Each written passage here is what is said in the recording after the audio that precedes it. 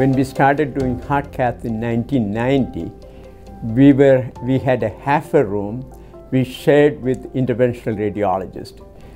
The maximum number of cases we could do at that time is 3.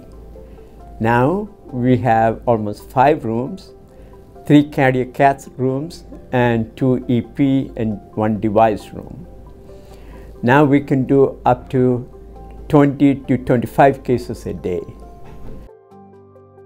I've been a member of the cardiac cath team since 2005, so I've been here for a while, and it's really exciting to hit 100,000, just having been here for so long. What I really enjoy about my job is just working with the people. We have a great team here in the cath lab. Like I said, I've been here for 21 years. I have seen a lot of people come and go. Very few of us have stayed this long. I just love working with all the different kinds of people, and just the fact that I know we are saving lives. We are helping to save people's lives. It's very rewarding when we see that patient that comes in here that has complained about chest pain, and you find out that they have this 99% blockage in one of their main arteries, and just being able to open up that blockage and they immediately feel better, especially for those ones that come in as an acute myocardial infarction. The first cardiac catheterization at McLaren Bay was performed in February of 1990.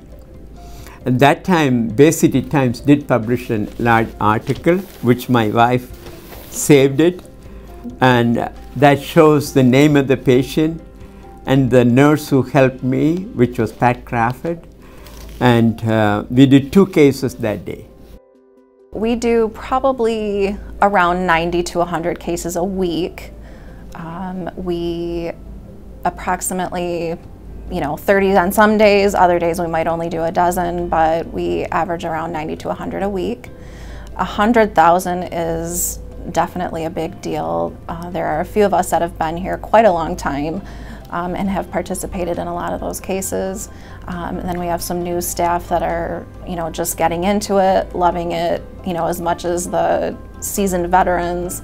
So 100,000 is a big deal. We take pride in our work, and we take pride in every single one of those 100,000.